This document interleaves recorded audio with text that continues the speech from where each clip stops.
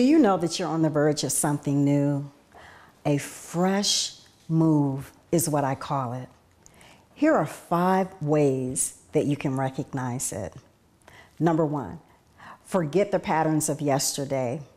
They're irrelevant. Number 2, refresh your eye browser.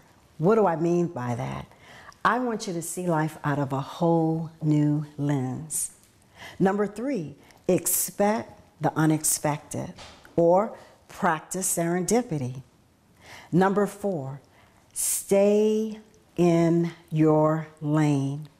And when you do that, you can receive new blessings, new opportunities, new relationships, checks in the mail. It's possible. Number 5, stay open. The Recalibrate Your Life show at 50 with Janice McMillian.